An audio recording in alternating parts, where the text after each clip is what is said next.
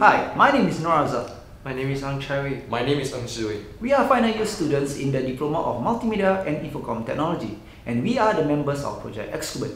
What does Excubant means? In Latin, it simply means keep watch.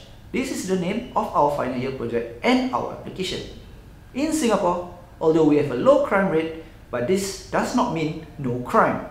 Our project aims to help HDB dwellers to monitor their corridors, allowing detection of suspicious activity such as loitering or loan shark activities.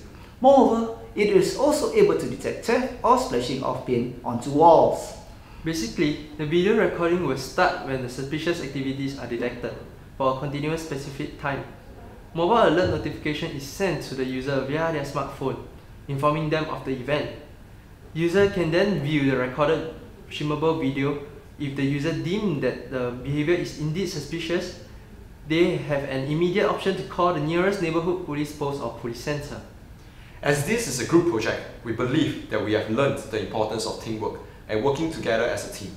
Therefore, when any challenges arise, we face it as a team. Just remember, TEAM.